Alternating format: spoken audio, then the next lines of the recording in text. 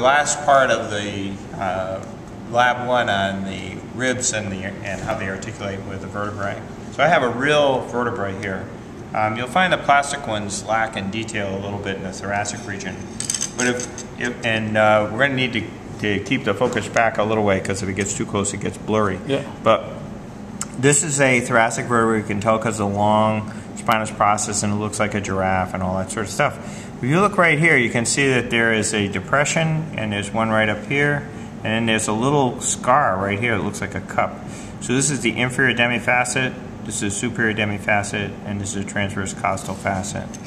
Okay, this is a right rib. We can tell it's a right rib because if I pinch the subcostal groove, this is the head that goes to the vertebrae, and this goes out to the sternum. Okay, so the head, if this were rib number 5, and this would be vertebra number 5, the head of the rib is going to have articulation with the superior demifacet and the transverse costal facet. And that's how the rib and the vertebrae go together, just like that. And then this would also hit vertebra number 4 with the superior portion of its head. You're going to need to hold this back. Yeah. Okay, we'll try this again. Do it again. All right. So here's the head.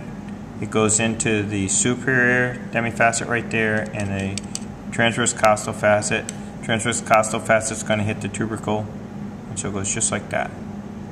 Perfect. So we can see the rib articulating with the superior demifacet, transverse costal facet, and this part of the head would hit the inferior demifacet of the next superior vertebra.